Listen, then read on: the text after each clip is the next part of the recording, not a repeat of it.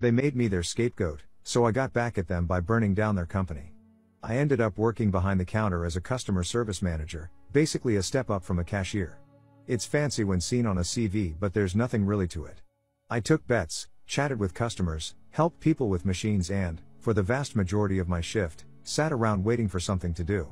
I got on well with my coworkers, or so I thought, and had no major issues. It was 20 hours a week, about $1 more than minimum wage, with a lot of overtime required of me in irregular shift patterns. Though I had no issue with the job, beyond how difficult it was to juggle the schedules of both of my jobs. In February of 2019, after working for the company for 6 months, I was invited to a probation hearing. It cannot be emphasized enough that it was a probation hearing in which I would have my performance reviewed and, as informed in training, was entitled to a pay rise at the end of it. I arrived that morning to a disciplinary hearing where, without even a shred of evidence, I was accused of 11 different